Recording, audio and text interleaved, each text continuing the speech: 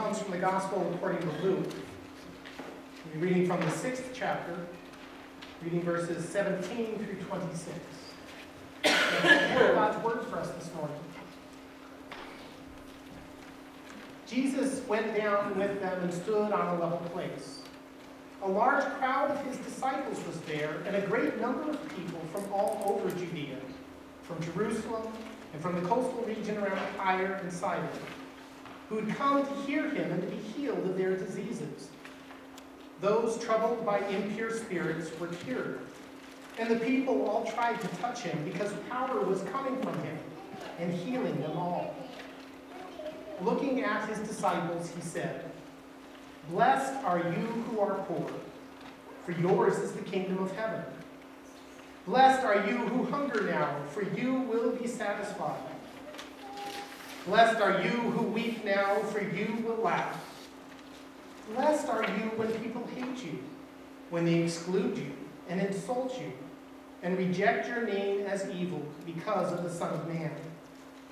Rejoice in that day and leap for joy, because great is your reward in heaven. For that is how their ancestors treated the prophets. But woe to you who are rich, for you have already received your comfort. Woe to you who are well fed now, for you will go hungry. Woe to you who laugh now, for you will mourn and weep. Woe to you when everyone speaks well of you, for that is how their ancestors treated the false prophets." This is the word of the Lord. Thanks be to God.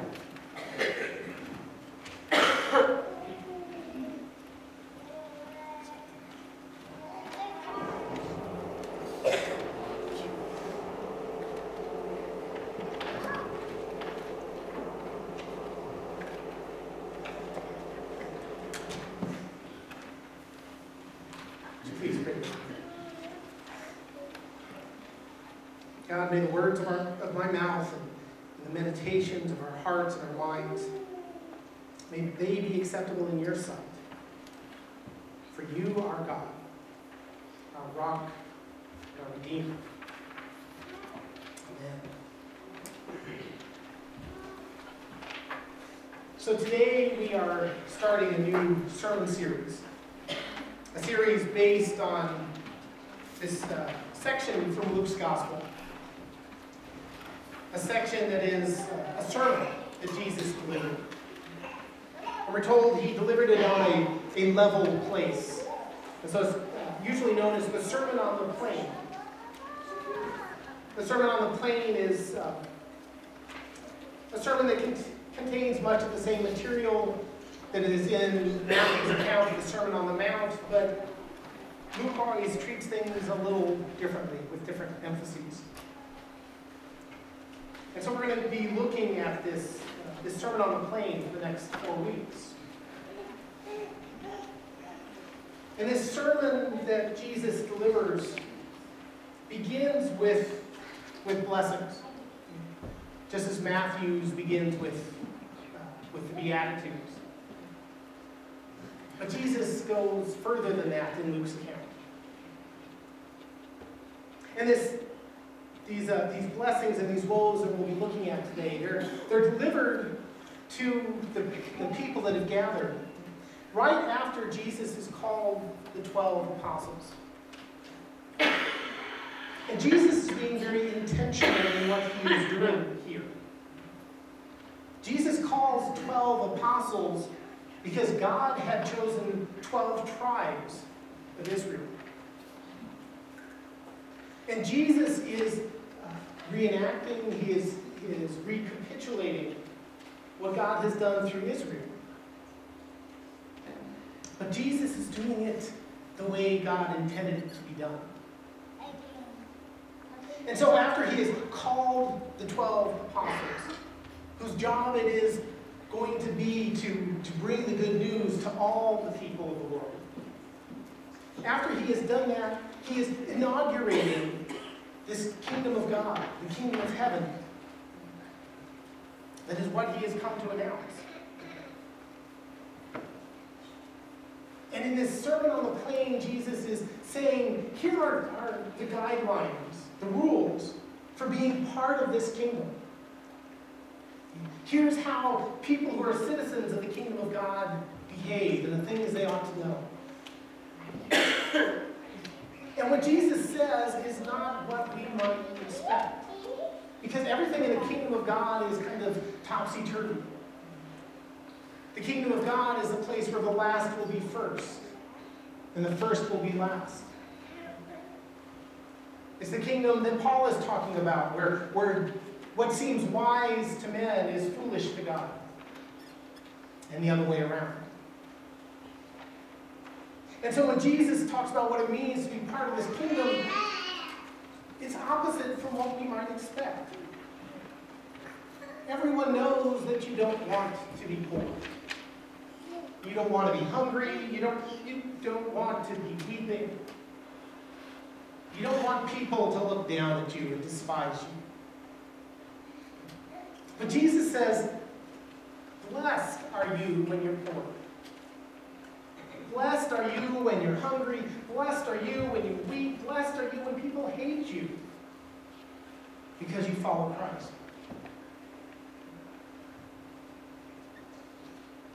It's the opposite of what we expect. It doesn't fit with the wisdom of human beings. But Jesus is saying that when we experience those things that seem like woes, seem like curses in life, it's a blessing in God's kingdom, because it's when we are poor, when we're hungry, when we're weeping, when we're despised. It's when those things happen that we know we can't rely on our own resources. It's when those things happen that we don't put our trust in our own abilities. It's when those things happen that we learn to put our trust in God, to follow Him, and to seek His wisdom and His strength, and not our own. And so we're blessed when those things that seem bad in the world, when those things come to us. But Jesus goes on from there. And He says, not only are you blessed when things that seem negative happen, but you're cursed with the opposite. He says, woe to you who are rich. Woe to you who are well fed. Woe to you who laugh now. Woe to you when everyone speaks well of you, when you've got a great reputation. And He says it for the same reason. Because when we're rich, when we're well fed, when we laugh, when we're respected, we can come to believe that we've got it all together. That we know what we're doing. That we're in control. And when we do that, we walk away from God. And that is a curse. The kingdom of God is a topsy-turvy place where things aren't what we expect them to be. And in this Sermon on the Plain, Jesus is teaching the people this. But the disciples and the people from the surrounding region who heard Jesus speak would have noticed something else in here that you and I are unlikely to see. You see, when Jesus stands before them and he pronounces these blessings and woes, these blessings and curses, his disciples and the other people would say, oh, I know where I've heard this before. Because back in the book of Joshua, when the people entered into the promised land, when the kingdom of Israel was inaugurated, once they had established themselves there, they had half the people on one mountain and half on another, proclaiming the blessings and the woes, or the blessings and the curses of the covenant that God had given to the people through Moses. Jesus is not just saying this is how the world is in the kingdom of God. Jesus is saying, I am making covenant with you. You you are to be a covenant people.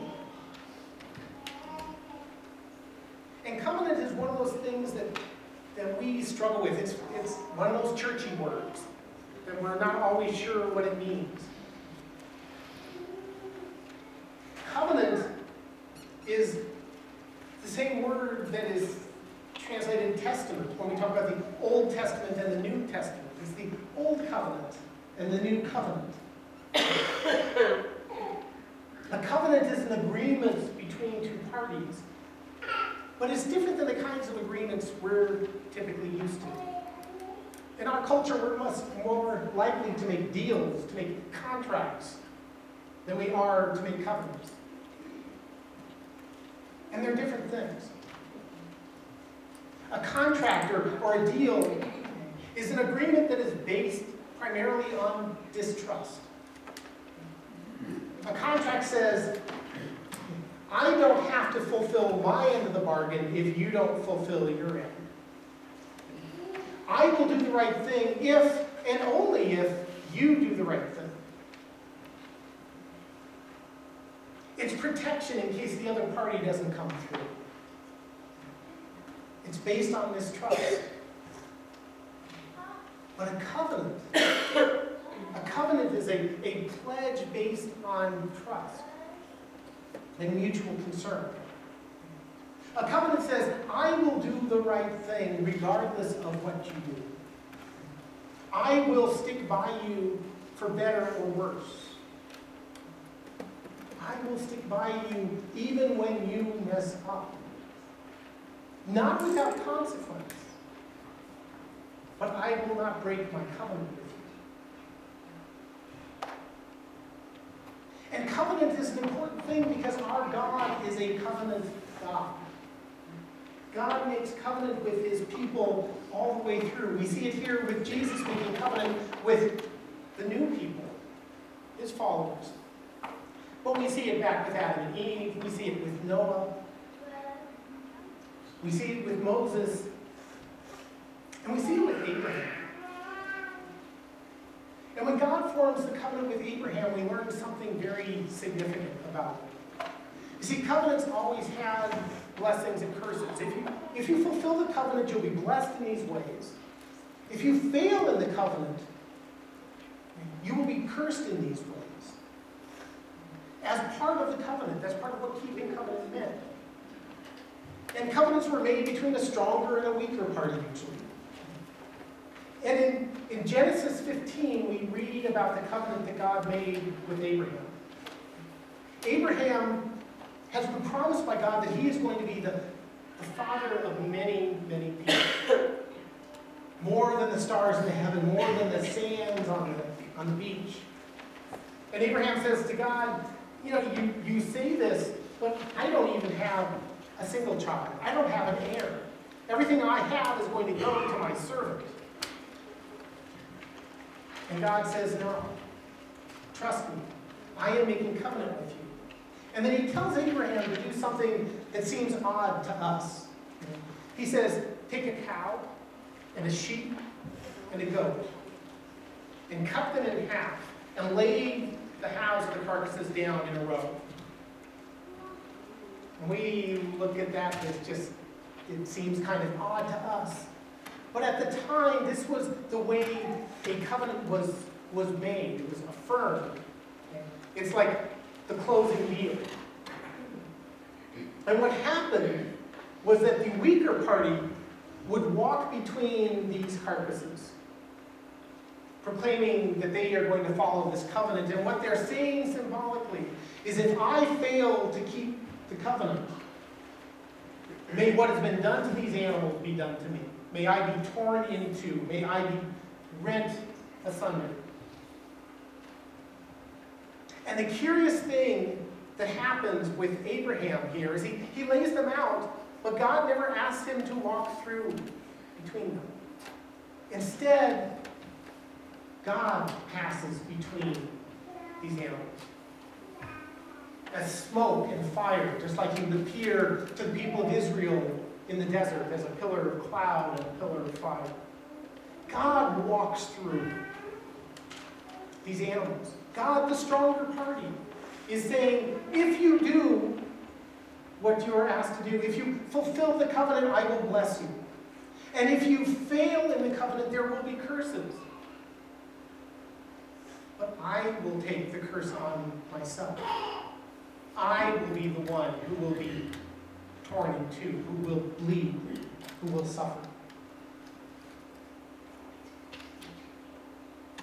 And Jesus is the God who makes that covenant with us.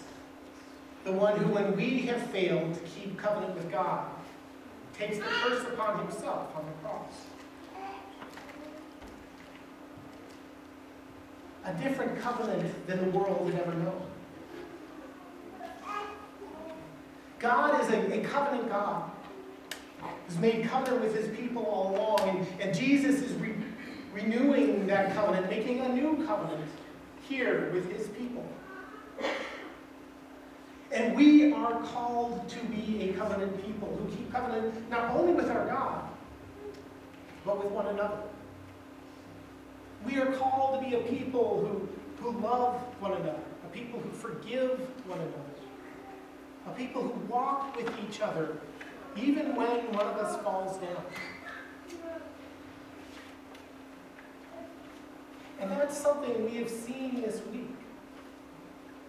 And what I'm sharing with you, I'm sharing with permission and blessing from Kim Tankey. Many of you, I'm sure, have read about what Kim has done. Kim Tankey, who is a member of our congregation, who is our sister in Christ, who is an elder in this congregation, and has been a member of Session. A number of years back, Kim stole a significant amount of money from the county. She failed. She sinned.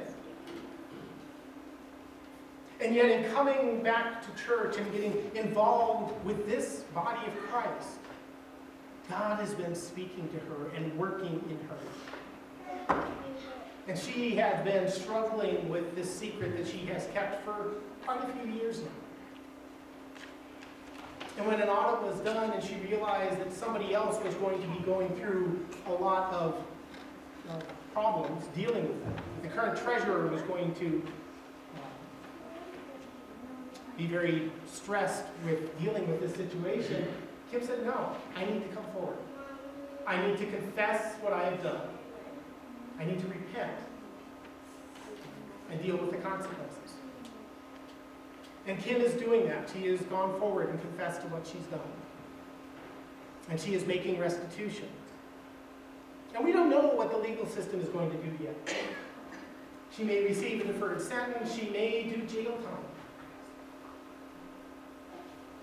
I don't know what the legal system is going to do, but I'm more concerned about what we do as covenant people who are in covenant with this sister of ours.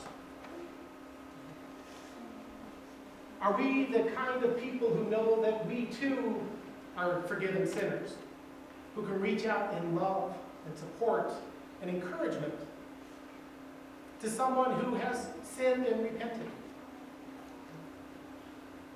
Are we the kind of people who, through the way we treat one another, make witness to our community and to the world what it is to be the people of God? Are we the ones who know that Christ has paid our penalty on the cross? And he's paid her penalty on the cross as well.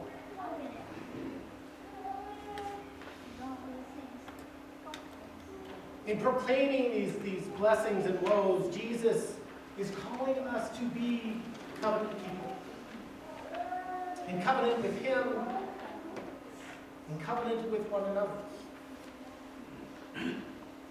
May we show that to our community and to the world as we love one another. In the name of the Father, and the Son, and the Holy Spirit.